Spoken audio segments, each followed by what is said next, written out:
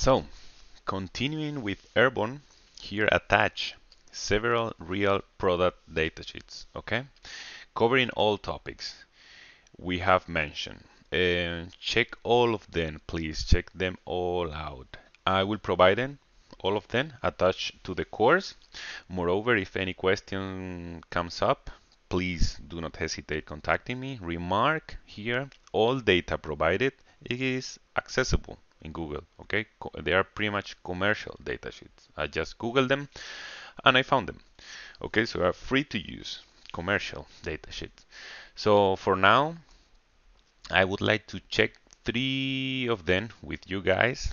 They are pretty much covering the whole SysGIN systems, but please do consider checking them all. For the time being, we're gonna go through Signal Intelligence from Electronica, then L3 Harris, and then EAE. All of them are top companies worldwide, so quite solid reference to consider. The first one, there we go. Electronica. As you can see here, we are talking about a light combat helicopter. Okay, and what do we have? So there we go. If we scroll down a little bit, here we have a processor main processor center. We have also the sensor, a spiral antenna, typically covering 2 to 18 gigs. This is quite standard. This is for radar warning system, as we have mentioned some chapters ago. Radar warning, fast response, fast interception, sorry, with a rough angle of arrival detection and signal interception, but it's fast, okay? It's fast and almost immediately covering typically 4 sectors. I'm making a total of 360 degrees. And just, but once again, please do consider taking your time and checking it. As you can, as I mentioned, some system highlights. Let's have a look. High interception of probability, full azimuth coverage, of course. Then wideband, okay, frequency range, the E from 2 to 18 up to K band, which is up to 40 gigs. Automatic warning priority, that means that we are processing and we are classifying and doing some threat management. Okay, this is based on the raw data library, mentioned data that we are having. We correlate our detection to these already existing threats on our database. So as mentioned, analyze, classify, display, record. Okay, the full capabilities. Controlling here, electronic warfare controller. Quite lightweight because it should be for airborne, developed for airborne, and in this case, this light helicopter. And yeah, it's quite a really detailed data sheet. Here you have more helicopters, the C-130 airborne solution. Okay, here we have more models. Please do consider, oh, that's quite nice, this one. Look at this one, with another platform with different crazy shapes and antennas, and as you can imagine, all electronic warfare. More helicopter than NH90. Okay, quite common here in Europe. There we go, more solution, direction finding antennas, processing unit. Okay, here as you can imagine, we have a little bit more gain, okay, than in any spiral antenna. Please do have a look into system highlights. Okay, I'm just want to show you real examples, but now is your task, now is your homework to really go through all of the datasheet point by point and related them to what we just mentioned, the theoretical part, and some of our schematics and drawings related to our architecture.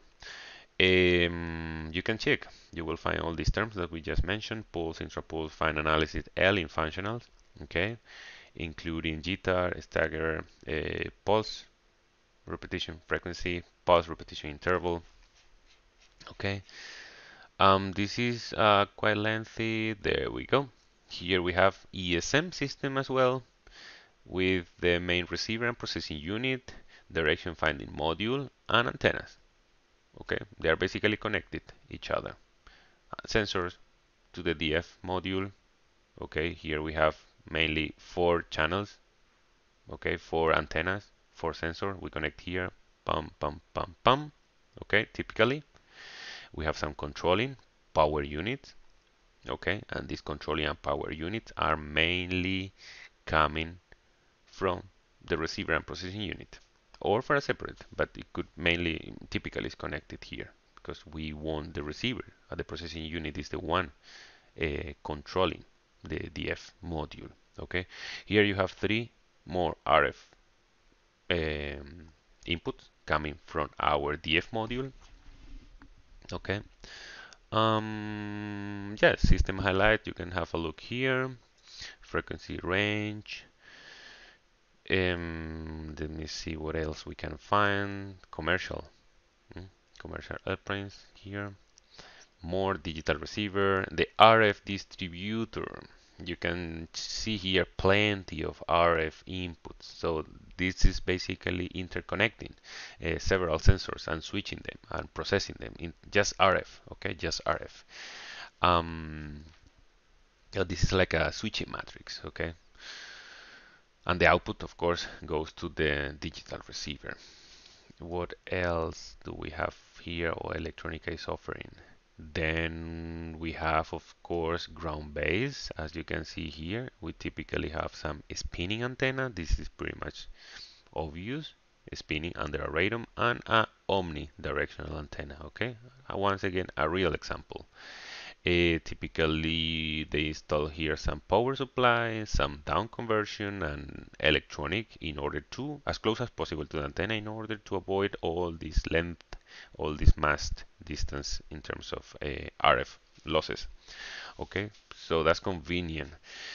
Then we have here some really cool interfaces. This is how it looks from an operator or console point of view. Okay, you can have a look here. Spectrum, some data, some PWs, yeah, pretty much everything you need. What else? Let's have a look. Airborne, ground, yeah, naval. What else here? Product, of course, as we just mentioned. ESM, communication ESM, radar warning receiver, missile warning system, laser warning system, pretty much all of them. Okay. So please, once again, have a look. Some cool drones here. More radar warnings. In this case, we are using six elements. Okay, 6 channels covering the platform that we want to cover. Drones. What else? Nice drones. Fighters. That's such a cool. This famous Tornado Eurofighter, a typical pod. Okay, typical pod with different electronics on the sides, and also to jammer. As you can see, we also mentioned here. These pods are used for jammer. Okay, you can see here jamming. Sorry, typically located in front and on the rear. Antennas Vivaldi usually are used for jamming, transmitting due to high gain, and sinusoid for direction finding for ESM.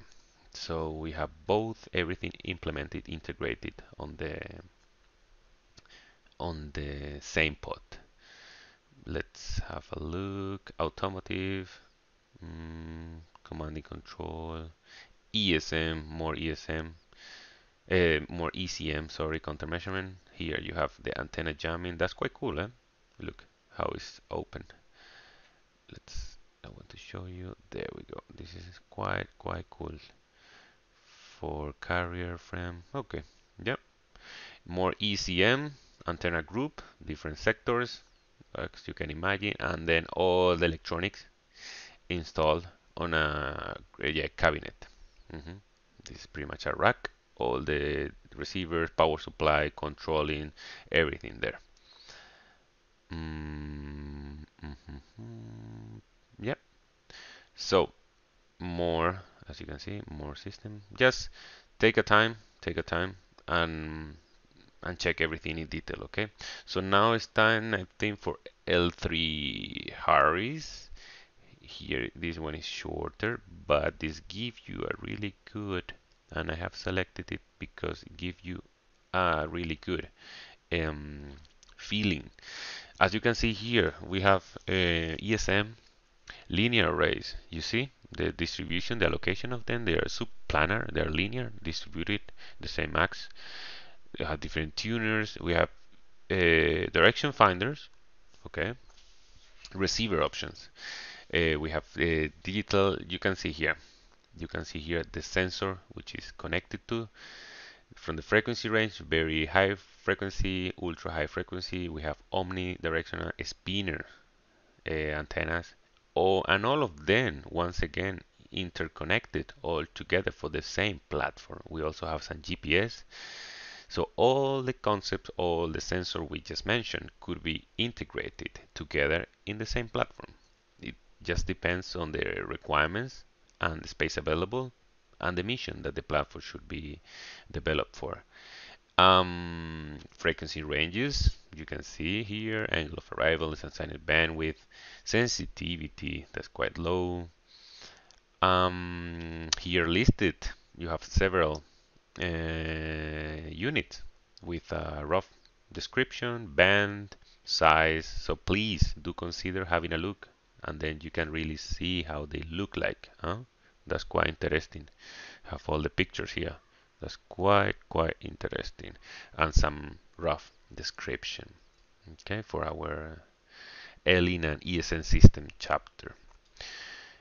And last but not least, we have the last data sheet I wanted to mention here, coming from our Israelis colleagues, Space and Airborne, ESM ELIN. Okay, we have satellites, we have more drones, this beautiful platform here. Let's have a look. Long range, over the horizon interception, low probability intercept signals, airborne, onboard ESM, ELIN, and coming. Okay, the whole spectrum.